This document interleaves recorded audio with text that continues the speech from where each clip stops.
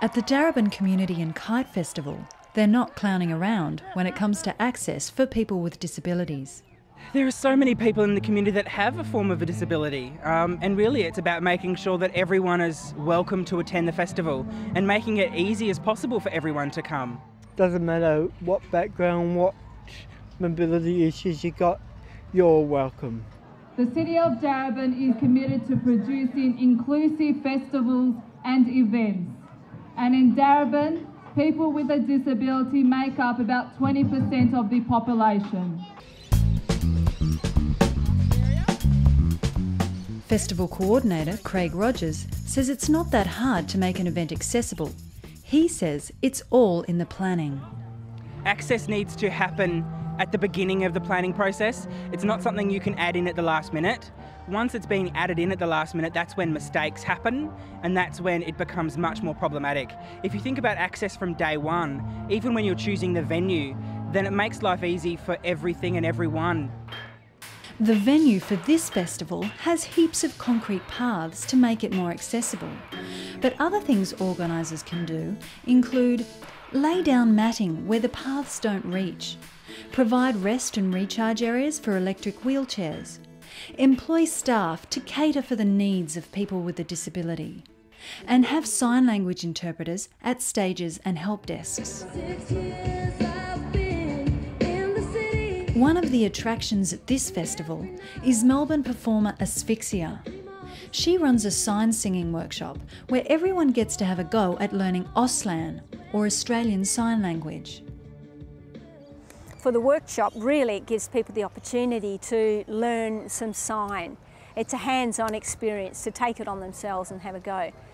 While I'm teaching the sign, I include elements of deaf culture. So, you know, why does this sign look like this and how has it come about? So people can learn a lot more than strictly just that sign. Improved access benefits people of all abilities, from the elderly to mums, dads and their kids. You have lots of fun and you get to watch the kites, and if you bring one you got to fly a kite.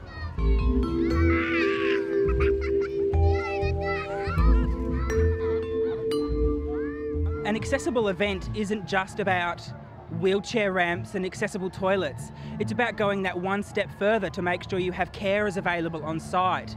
It's about making sure you have Auslan interpreters available that can be on call to assist anyone, not just on the stages. And it's also about making sure that you're making the festival accessible for performers and staff members with disabilities, and encouraging those people to get involved in the planning stage of the festival and the artistic side of the festival as well.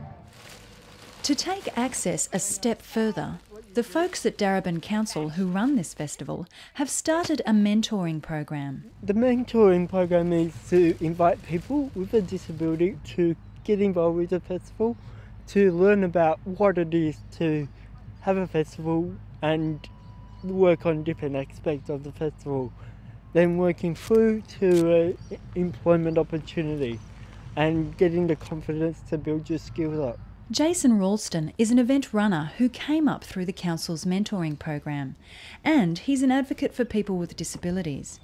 He says that inclusive events like this one can help challenge people's preconceptions.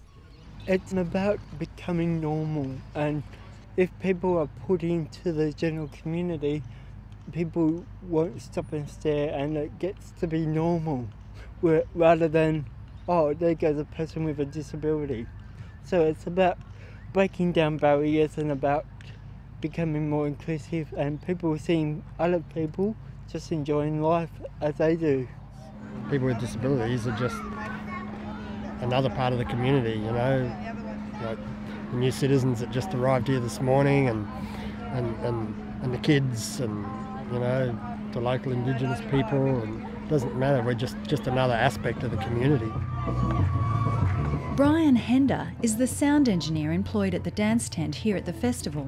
It's everybody in the community basically at one event in one place, seeing just the full diversity of the local community. So whatever your language, culture or ability may be, here at this festival, everyone is welcome to join the party.